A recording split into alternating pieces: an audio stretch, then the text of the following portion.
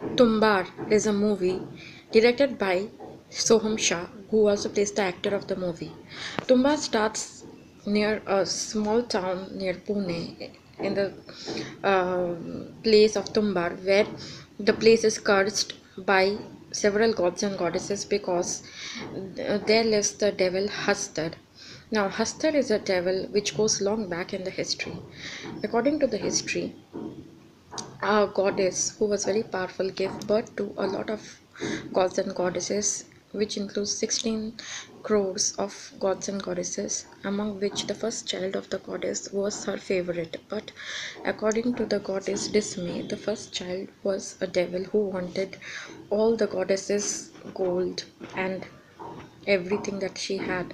But the goddesses gave her the gold, but not the power of rice and wheat and all kind of cereals and um, food and that part which she had of giving of food and it of cereals and all. She didn't give it to Hastar, but she gave all her gold to Hastar the devil and kept the devil Hastar in her womb by tying Hastar in her womb with several intestines in her stomach. She has tied Hastar in her womb so that Hastar cannot, you know, uh, destroy human beings. But according to the goddess and all the gods and goddesses dismay, there is a place in Tumbar where all the people had created a Hastar image, worshipping Hastar, and so the place becomes cursed,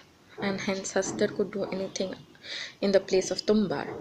Now, the story has several layers, which has three generations involved, where director Soham Shah, as the actor of the movie, comes into place as a child, where his grandmother first comes into the tie of Hastar as she wanted gold from Hastar.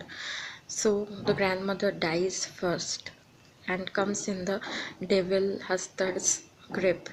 Then the mother takes Soham Shah to some different place, but Soham Shah was very greedy for the gold. So when he grows up, in the independent India, he comes back to the Tumbar for the gold that Hastar had. Now, there is a well kind of a setting where the goddess womb is set up, where Hastar lives and gives gold out there. You have to face Hastar for getting the gold. Soham Shah successfully several times goes to the well and successfully takes out a lot of gold from the devil Hastar's hand,